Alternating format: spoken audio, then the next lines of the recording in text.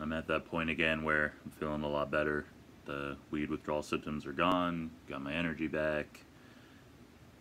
I feel like going through it, then losing it, then getting it back definitely makes me realize when people talk about the mental focus and all that stuff you gain from fasting and from exercising and not smoking and all that stuff. I definitely have that back.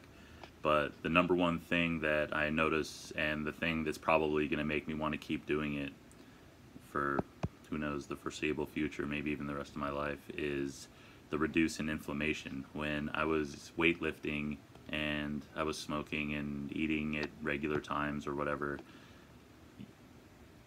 doing the push-ups, my shoulder would hurt a lot.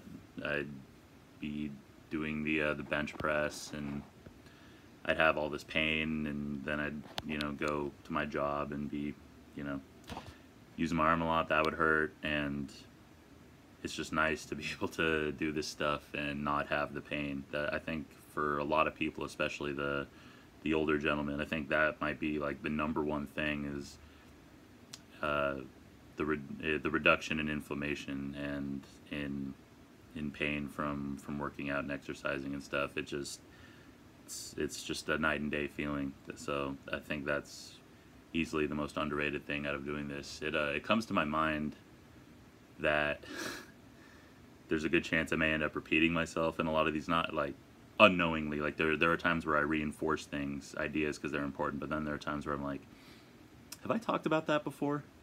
So, if I have and you care, I'm sorry. But if not, then I don't know. Fuck you. Love you.